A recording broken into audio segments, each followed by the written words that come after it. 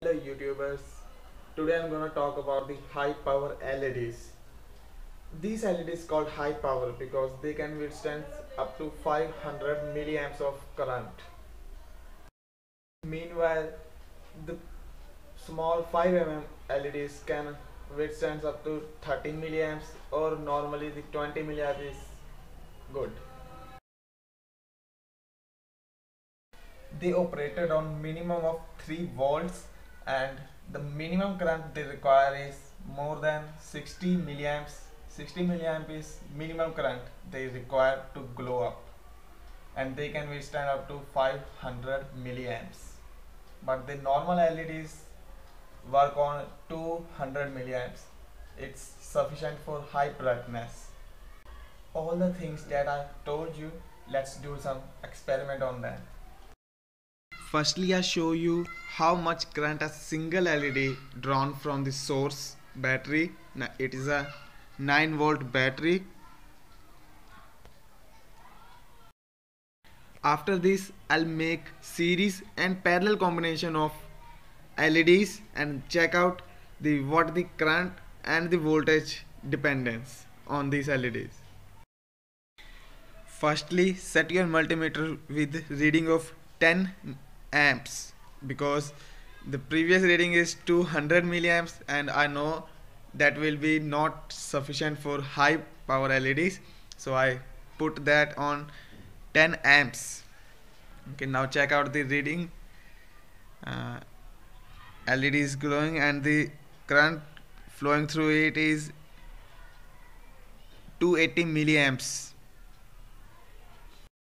So you can see that the typical current drawn from the source for these LEDs are around 250 milliamps, and they can withstand up to 500 milliamps. Let's make the parallel combination of these LEDs. I use 4 LEDs to show you and add one by one in parallel. Firstly, I make this entire row connected parallelly and give power supply to them. Okay, now we connect LEDs one by one in parallel.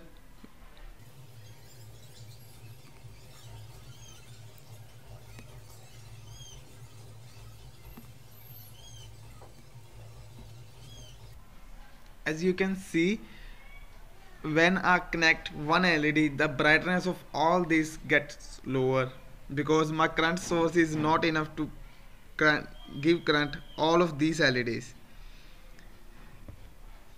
Now this approaches to this extreme limit of current.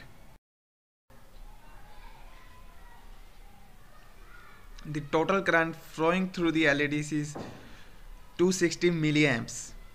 यानी कि it means my current source is supplying 260 milliamps to these LEDs, and these LEDs are connected in parallel, so the current flowing through them is divided by 5 because these are 5 LEDs. Then the 260 divided by 5, it's 50 milliamps. The minimum current is 50 milliamps to glow them. Not very bright, but a little ones which you can see. This camera is very low quality, so you can see them, but in reality I can see the difference. These are glowing. For the testing of these LEDs, I use 9-volt battery. As you see, in parallel combination, we need the brightness of the LEDs is depend on the quality of current source. The more the current source can supply the current, the more LEDs you can connect it in parallel. But in the case of series combination, this is all opposite. The number of LEDs that can be connected in series with the source depends upon the voltage of the source, not on the current.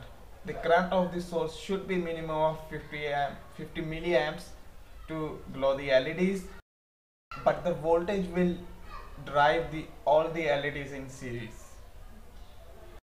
Let's check out this series combination. Firstly, we check the voltage of my source battery, and let's check out the voltage.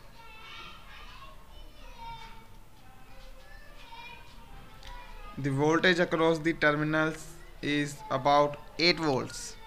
Okay, for the series combination of the LEDs, we use these pins for series combination, and these were for parallel combination. Okay, now let's connect all the LEDs. Firstly, I connect only two LEDs, and they are glowing well, both of them. And let's check the current flowing through them.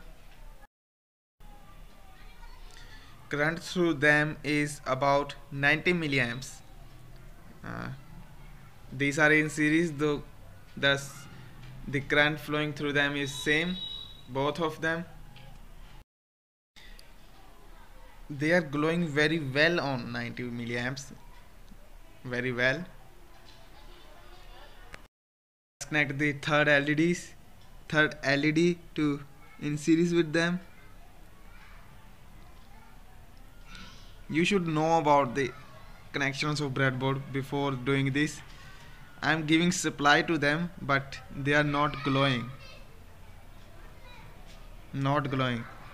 The two LEDs are glowing, but third one not. My connections are perfect, but the three LEDs are not glowing in series. Reason behind this phenomena is my voltage source, or my battery source is 8, it's supplying 8 volts, and we divide voltage by 3, we get 2.7 volts for each. I said you earlier that they need at least 3 volt. They don't work on the 2.7 volt. So these LEDs won't glow until they get at least 3 volt and the minimum of 50 milliamps. Now you know all about these high power LEDs that make your own stuff. Get up and make a torch with these LEDs. These LEDs are bright enough, you can use the 5 LEDs and make a high brightness torch. Get a good battery, high capacity battery. Thumbs up for if you like this video, and thumbs down if you dislike this video, and subscribe to my channel for watch all my videos. Adios, goodbye, and see you in the next video.